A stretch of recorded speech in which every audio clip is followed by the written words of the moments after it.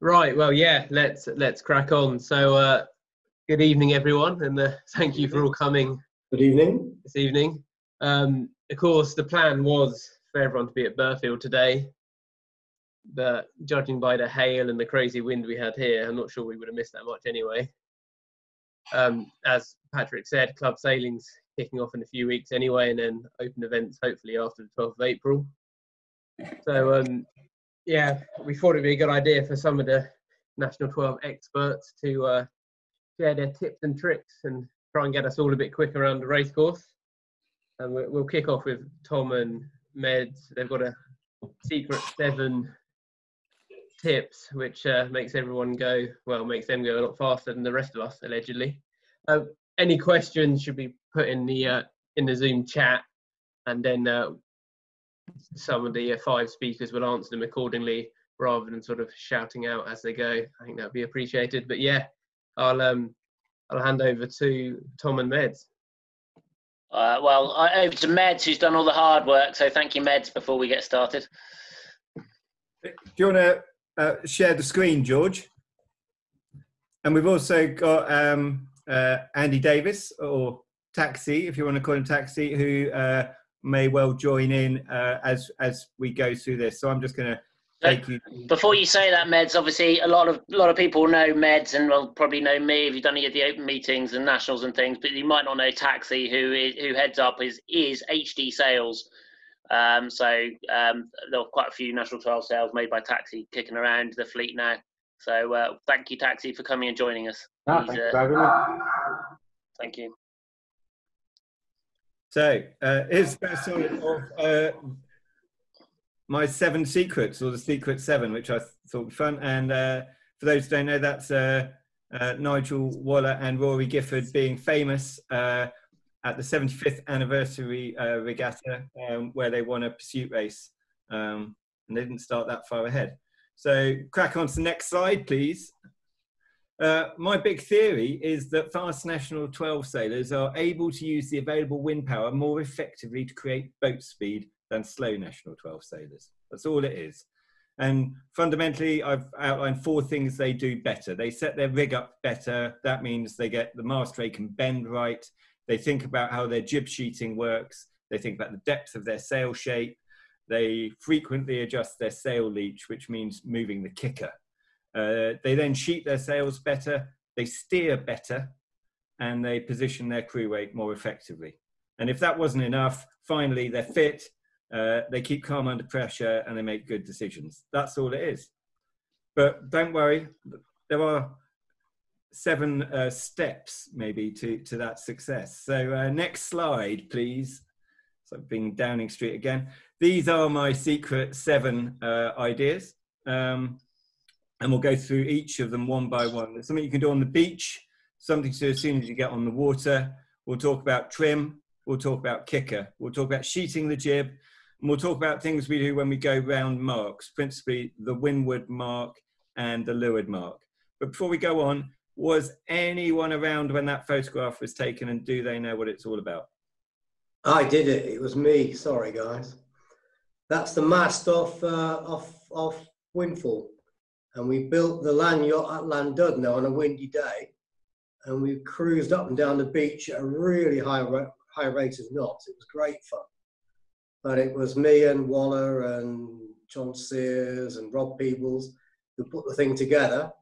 And I think it may be, is it John Sears that's driving it? I don't know. But anyway, it was great fun. I can't imagine there were 2. So that must be the one we did at Llandudno. Looks like Llandudno. Definitely looks like Llandudno. Anyway, let's crack on. First one, things you can do on the beach. Next slide, that is. And the top corner, that's Bruce doing something on the beach at Teignmouth. That's not entirely what I'm thinking we should be doing on the beach. What I think we do on the beach is take the cover off our boat and we talk to people. But we can also, as we're rigging, really think about what the weather forecast is and what the setup that we are going to want on our boat when sailing upwind for the conditions of that day. So it might be very windy, you might want it raked.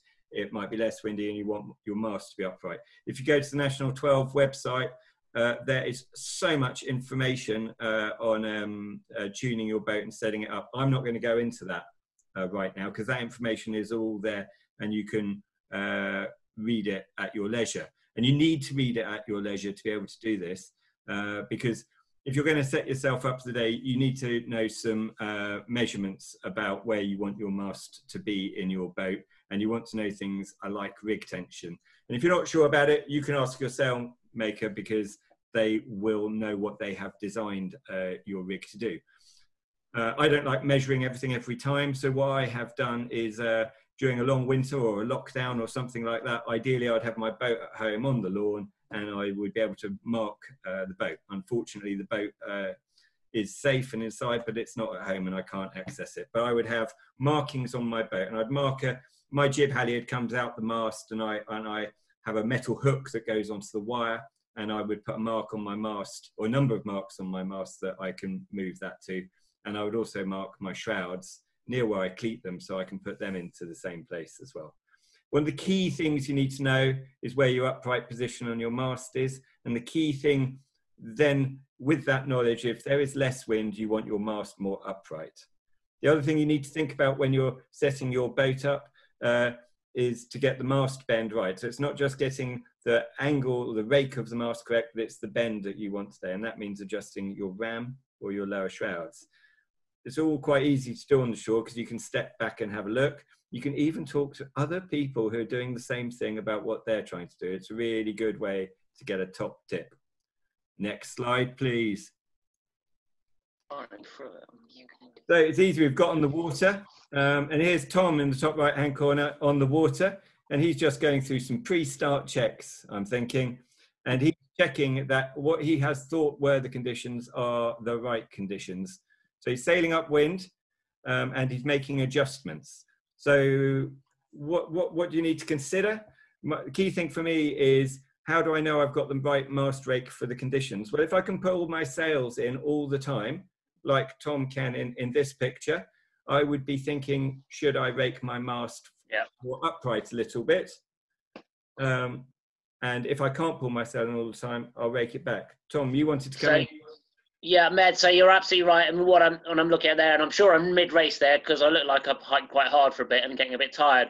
But yes, effectively, that when I'm going upwind before the start, I'm thinking about rig tension and rake the whole time. I will go out on the water with my rake set to where I think it should be for the conditions, but I definitely don't just leave it there. In fact, I move my rake around as the wind comes up and down. So it's the whole time. It's one of the sort of very principal controls I use in the boat for powering up and depowering. And you're kind of right. So when I'm sailing upwind there and it looks like the boom is sort of, maybe 4, 5, 6 inches off the center line, I'm probably thinking, I'll live with that for a couple of minutes. But if it's more than a couple of minutes of sailing, and I think the wind's increasing or it's going to hold the same, I'll drop another inch of rake, or sort of an inch on the jib halyard or half inch on the jib halyard, and pull on the shrouds until I'm getting that boom somewhere back towards the center line. Looks like my internet has gone a bit wobbly, so I hope you can hear me. And as I drop the rake, I would then tighten up the shrouds to match. So if my leeward shroud is flopping around, I'm sitting there thinking, well, my mast's heeling to leeward and my jib halyard is not quite as tight as I'd like it to be. So I'll be pulling my shrouds on just to bring them back to the point where they've just stopped sort of moving, if you like. So the leeward one is definitely not flopping around. And when we talk about upright rake, worth experimenting with, but I find in the National 12, or my National 12s anyway, there's definitely a position, unlike the Merlin where we do sail, but very, very upright in light winds. There's a sort of a rake number which I don't tend to go beyond. I've just found it seems to stop the boat. And back to you, Meds. Thank you, Tom. So there was an interesting thing that came up in the chat, and I'll deal with it now. And I think Patrick was saying, how do I mark the shrouds? Well, it's interesting. I've got more than one National 12.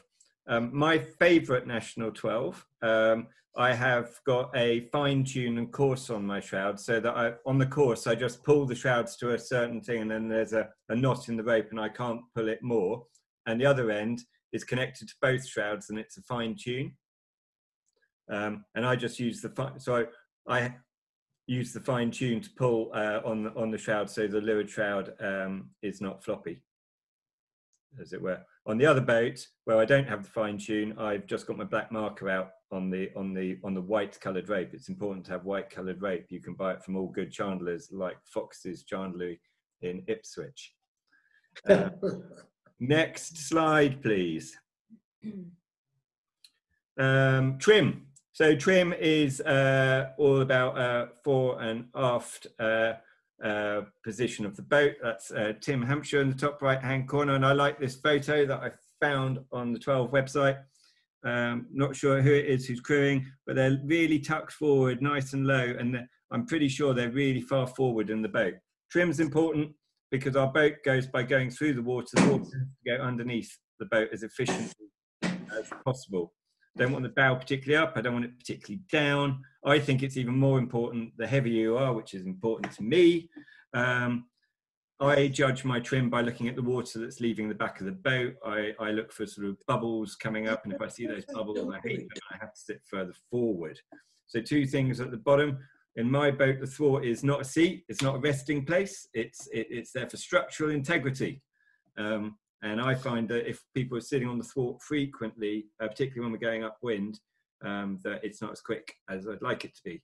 And interestingly, when we go down in my favourite boat, I often get my crew to sit on the foredeck when goose winged and we're not planing, which is pretty aggressive compared to what people do, but I might be a little bit bigger than most of the people in the back of the boat.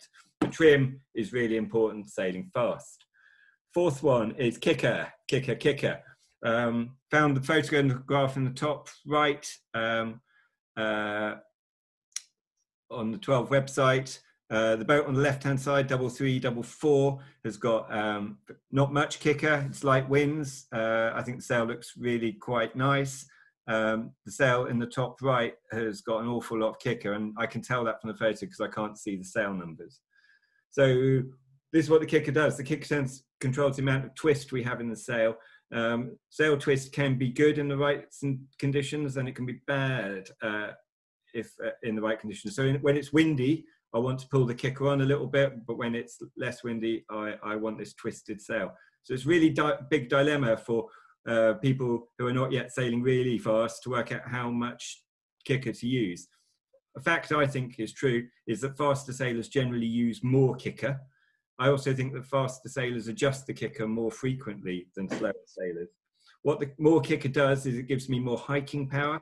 If I've got more hiking power, I think I can sail higher upwind.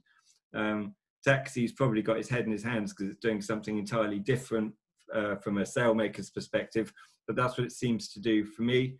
When it's light, I allow the main sheet to override the kicker. So that means when I pull the main sheet on, I can see the kicker looks loose and floppy.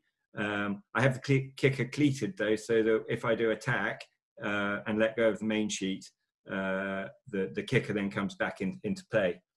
Trying to set my kicker, I look at the top telltale to see how nicely it's streaming. That's the telltale that comes out of the top batten. Another sort of dilemma you can have when it gets quite windy, particularly if you've got a not very stiff mast, is the more kicker you use, the more your mast bends. And if the top of your mast bends, that means your shroud, where your shroud goes into the mast, has got closest to the deck, and you end up having a floppy shroud. So you have to pull on more shrouds. The more shrouds you pull on, if your mast's already bending, the floppier your shrouds go. Taxi, I don't know if you've got anything you want to add about how badly I've explained what the kicker does. No. I mean, I think you kind of explained it in a nutshell. Yeah, I mean, we could go into a little bit more depth about it, and I suppose it kind of comes down to what your pre-bend is and how you've got your spreader set up as well.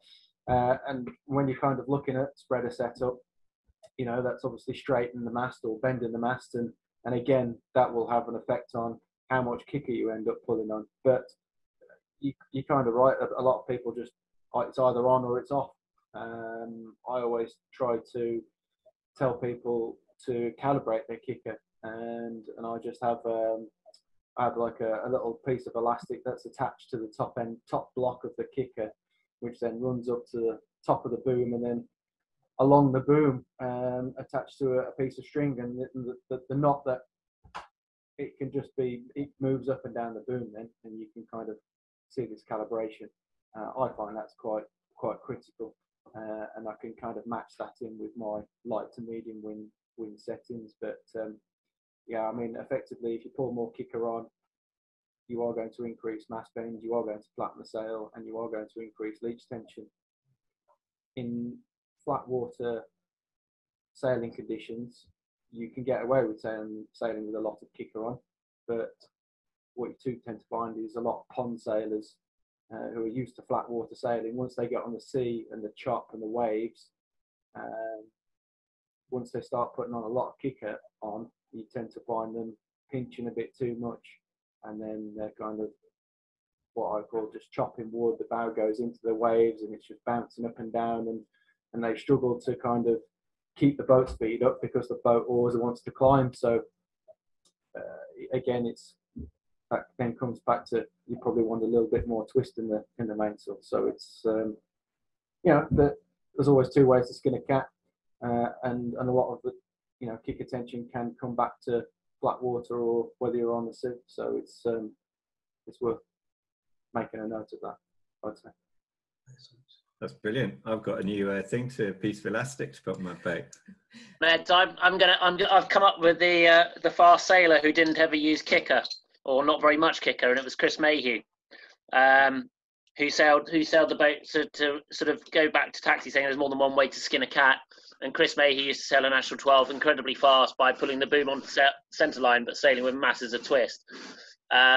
It can be done, but I have to admit, I find it really difficult. And I think being able to use the kicker on can give you a lot of height upwind, which is something that Chris never managed. So there is definitely more than one way of doing it, but I think most people, certainly when there's breeze, more kicker is the thing we normally need to coach. Sorry. Yes, I agree. When we go coaching, we tend to do most of our coaching inland. And I definitely find that the message I'm giving to a lot of people is pull your kicker on harder. Should we go to the next slide, please, George? I want to get through these. It's called about sheeting the jib. The jib doesn't have a kicker. That's a bit of a nightmare. So how do we control leach tension? Picture in top corner is Graham and Zoe controlling their leach tension. How you do it with the jib? You've got a jib car on most modern boats. Dave, do you put a jib car on your vintage boat? Yeah. Yeah. Yeah, I do. So the jib car enables that lead that the jib comes through before it goes to the crew's hand to be moved, and that by moving that we can change the amount of tension we put down the leach of the jib. So faster sailors will move the jib forwards when they rake, so that they can pull the sail harder down the leach as the sort of the angle, the geometry of the rig changes. They also, in lighter winds, will ease the jib a little bit more to get increased drive, because what they're trying to do is to go a little bit quicker. If the boat can go through the water a little bit quicker, there's more flow attached to the centerboard, and it enables them to point higher ultimately. And I also think that fast boats pull the jib harder, relatively harder than slower boats when it's windier. So there's this sort of range of control of the jib that's important to realise. Anything to add from the former sailmaker and the current sailmaker? I'd probably just say that with regards, quite obviously there's a lot of variance in design. The only thing I would probably say is that, and what we see in the Merlin, is the distance between the turning block on the jib sheeting to the distance of the clew. We find that though when the distance is great, you tend to find that sheet tension is more critical than jib car position, because you can kind of move the jib car one hole and it doesn't really have a great effect, whereas jib sheet tension tends to have more of an effect.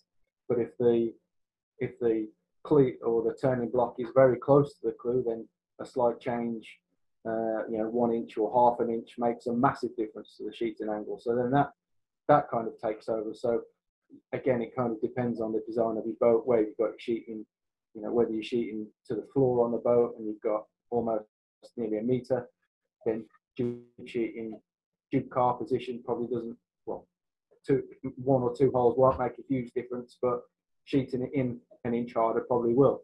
So it's just making note of how you've got your jib set up, I suppose. So, yeah, they say one of my pre-start, going back to his Meds had a picture which he said it was pre-start. One of the pre-start things I'll do is, having sailed up and down the beat a little bit and decided on where I think the rake is going to be, I will then set the jib car. And when I set the jib car, I will move it backwards or forwards depending, but so that when I've got the jib sheeted in, I've got all three sets of tailtails breaking evenly before I start a race. And obviously, when you vary the rake, it does vary a little bit, but you're generally going to find yourself in about the right place. But it's one of those pre-start things I do pretty much every time. I mean, often the rake's the same as it was in the last race, and I don't need to move it. But it might be you're using a different jib or whatever it is. But it's certainly one of the things I always check pre-start. Add it to your list of things. Something I wish I checked regularly. I might do better. Should we go to the next slide, George? So Windward Mark, I wanted to talk about how we go around the mark and what the process is and what our priorities are. At the end of this, we'll just talk about what you can maybe leave out when it gets quite exciting, which is what I think is happening in the picture that we've got. Anyway, we get to the mark.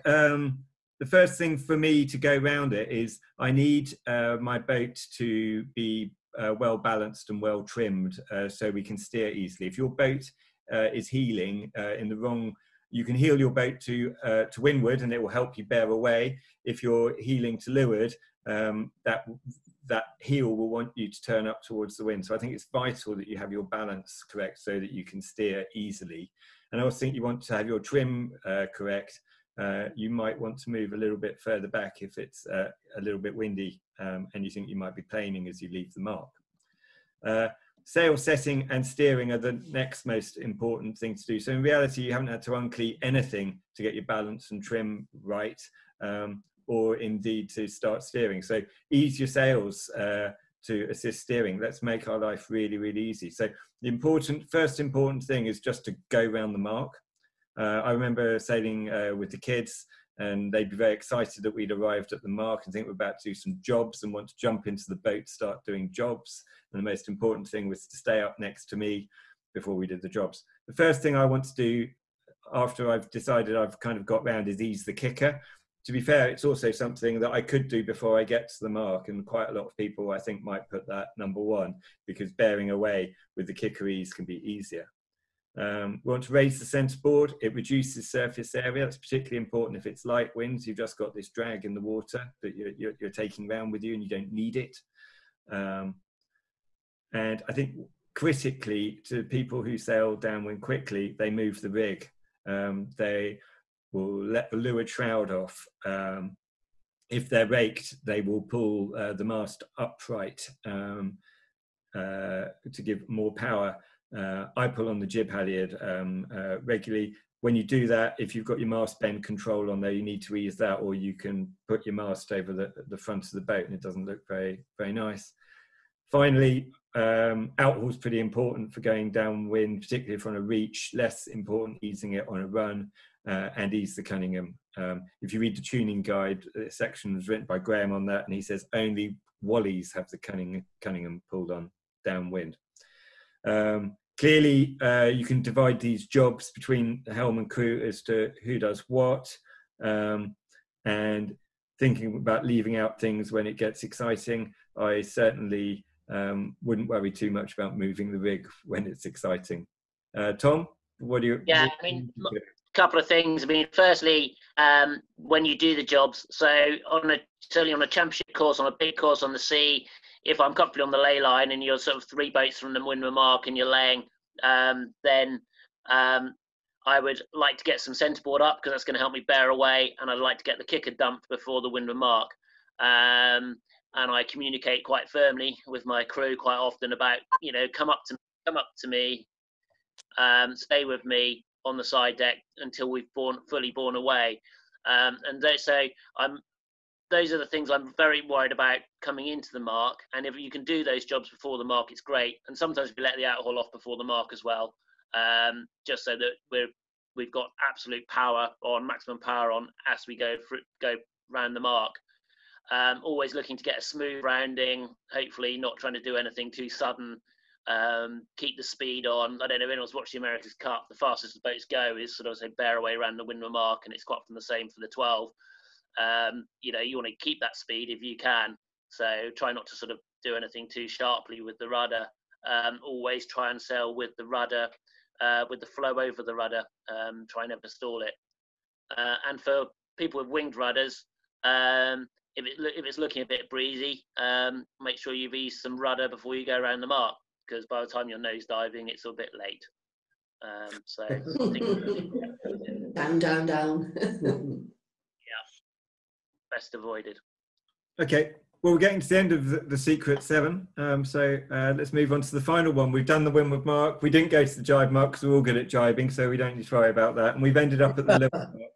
Not sure if it was a run or a reach, but we're there. So what are we considering as we go into the leeward mark? I think the key thing to realise, if it's windy, the key priority at the end of a windy National 12 reach is to make sure you get there. Some people fail to execute the last bit of the reach because they put their head in the boat and don't sail the last bit as well as they could. But let's imagine we're not in survival mode. I assume the boat in the top right-hand corner didn't survive, but maybe it did pull it off. I always think if we can, let's get some jobs done early. But if we're going to do some jobs, the one job that I would leave until last is my kicker, because I don't want to get blown in at the end of the leg.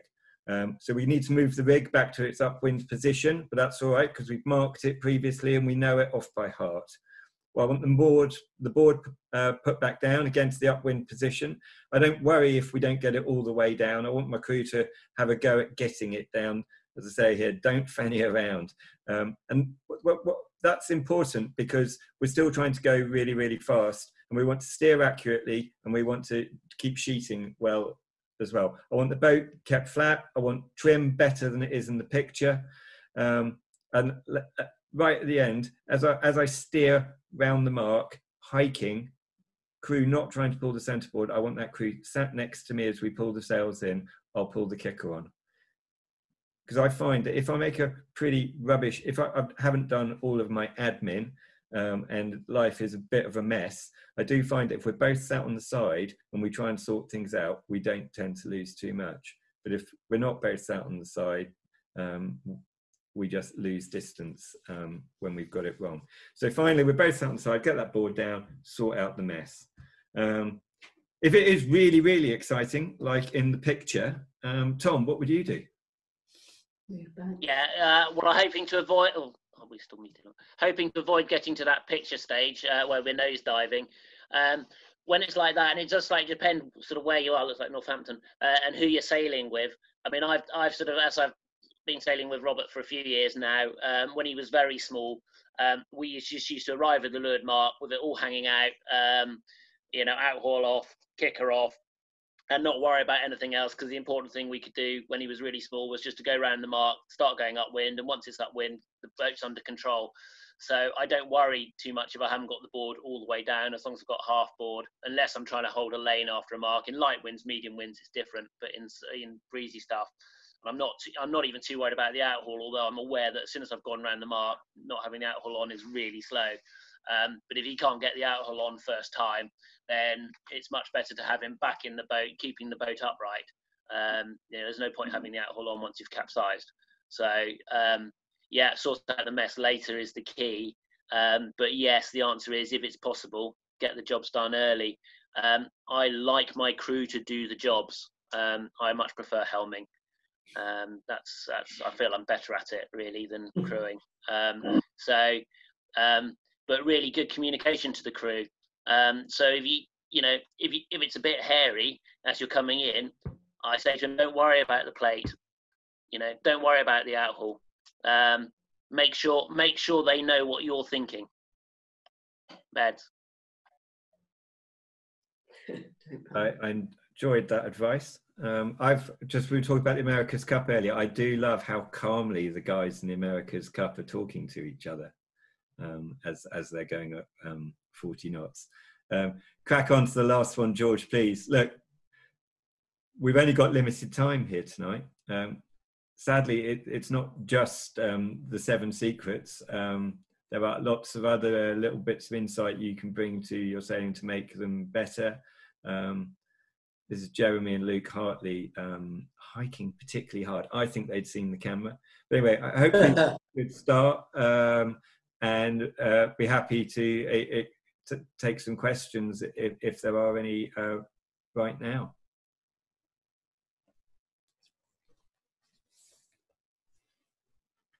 Oh, we're there.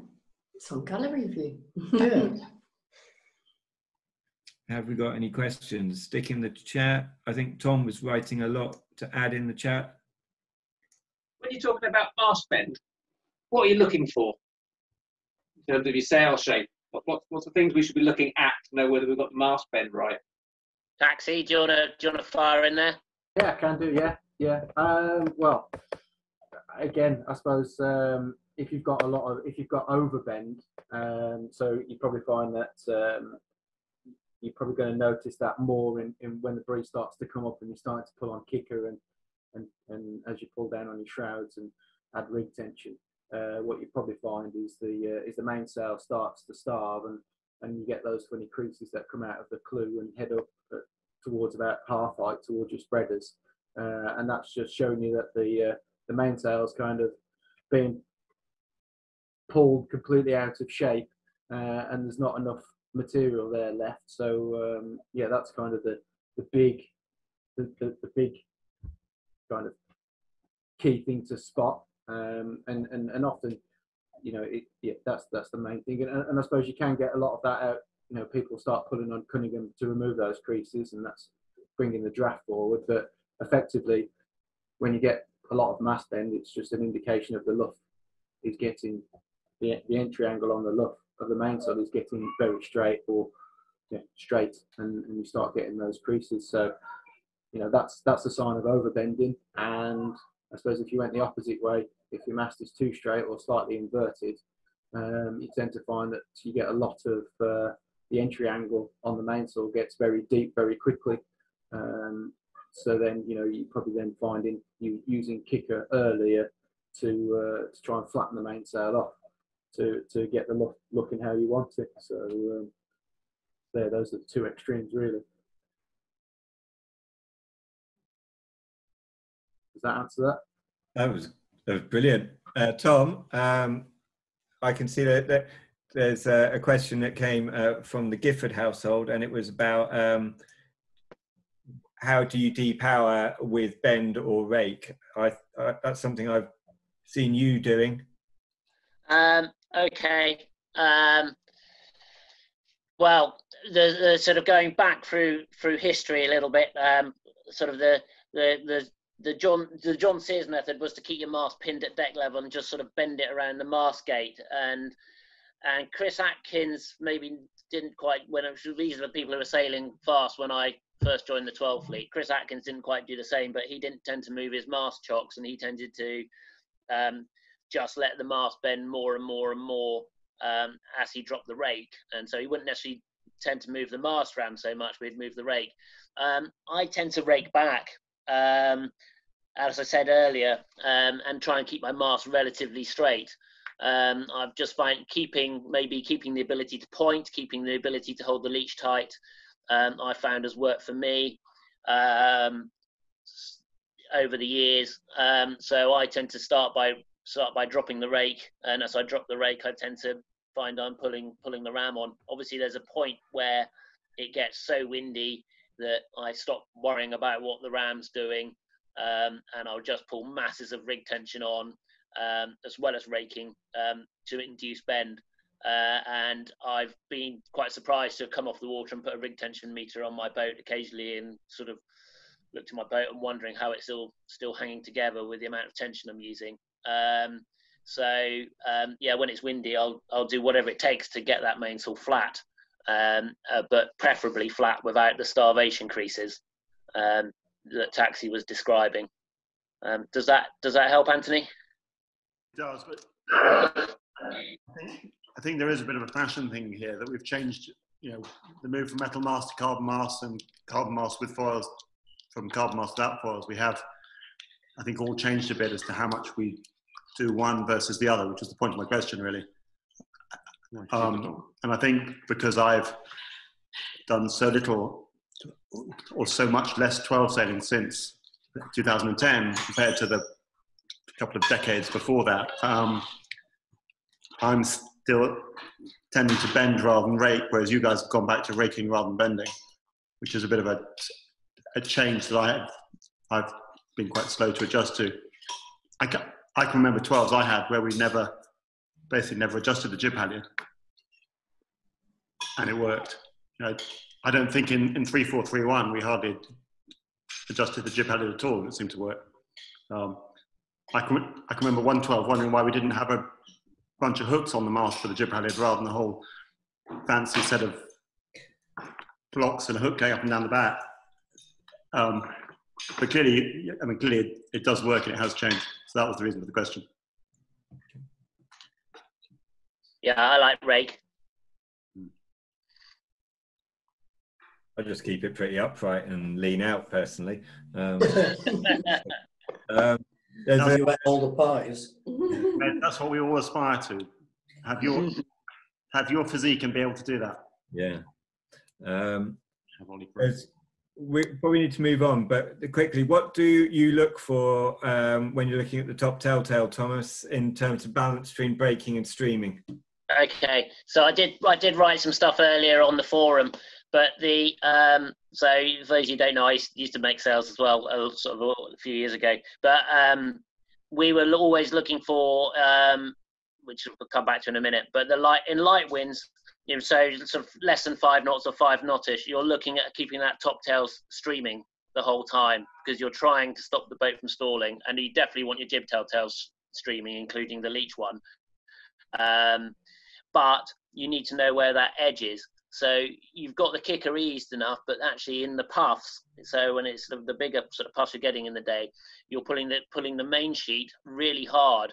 And at those points, maybe the 7 knot point where you're starting to move the crew towards the windward side of the boat or up towards the side deck, you're overriding the kicker. That's sort of the moment you're overriding the kicker and you're pulling the main sheet really hard. And at that stage, you're just sort of edging to the point where the top telltale is stalling. As it gets a bit breezier, it's harder to make that top telltale stall. But on the Penellan back sails, it was possible to make the middle telltale stall a little bit before the top one, and that was something we used to look for in sort of 7 knots, or we'll still look for in 7 knots to sort of 10 knots. That kind of growing pressure. We're trying to make the middle telltale just know the leech is stood up, but you're still trying to keep that top tail mostly flying. It might just stall intermittently in the light bits, and at that point, obviously it's stalling. You probably need to let a little bit of kicker off and free up a bit and keep the boat moving faster. Obviously when it's breezy, then the telltales are going to fly. And again, we're back to that sort of point of how much kicker can I wind on before things get distorted, if you like. So that, yeah, I hope that helps. That's helpful, I think. I'm going to round off with one final answer, which is a question from Gareth Brown, who is trying to get to grips with rear main. And Gareth asked for a couple of tips. I think tacking with a rear main is all about your feet. So you need to think about where your feet are going to go. It's quite a wide boat if you've got a modern boat to get across, but I try to take some reasonably large but quite delicate steps. And I want to, because I'm facing the back, it means the foot that is closest to the front of the boat crosses the boat first, and then I seek to pivot and get up and hit those straps as quickly as I can. The other thing to do is, I think, to not oversteer the corner, to give yourself a little bit more time to get over there. But I think it's all about your feet. That's definitely something I've found. I think it's making sure that I focus on my feet so I don't sit there with the rudder on too long and just end up turning far too far. Yeah. So I'll swap hands first. Yeah. And then move your feet, and then think about where your feet are going. But in Gareth, I'd say in light winds, what boat have you got, Gareth? Crusader. Yeah. So in light winds and light to medium winds, probably slow it down and tack much more slowly than you think you might need to. It could be 6-7 seconds from side to side easily, and in really light winds even longer. It's not a race to get across the boat in light to medium winds. It's much better to do it nice and smoothly and come out of the tack facing the right way, bringing the boat upright at the end of the tack to give yourself a bit of acceleration. Yeah, don't rush it, and practice helps. Oh, definitely. I think it's definitely a case of time in the boat for me at the moment. Yeah.